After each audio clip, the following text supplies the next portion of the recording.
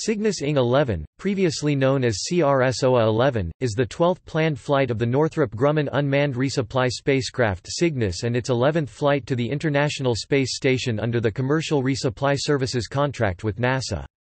The mission is scheduled to launch on 17 April 2019. This is the last mission from the extended CRS contract. Follow-up missions are part of the CRS-2 contract. Orbital ATK and NASA jointly developed a new space transportation system to provide commercial cargo resupply services to the International Space Station (ISS).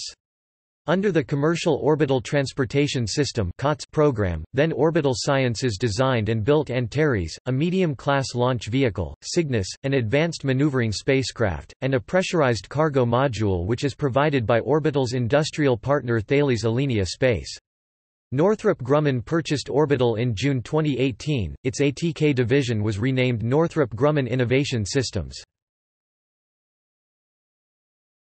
Topic: Spacecraft. Production and integration of Cygnus spacecraft is performed in Dulles, VA. The Cygnus service module is mated with the pressurized cargo module at the launch site, and mission operations are conducted from control centers in Dulles and Houston. This will be the 8th flight of the enhanced-sized Cygnus PCM. Manifest. Total weight of cargo 3,500 to 3,750 kilograms, 7,720 to 8,270 pounds.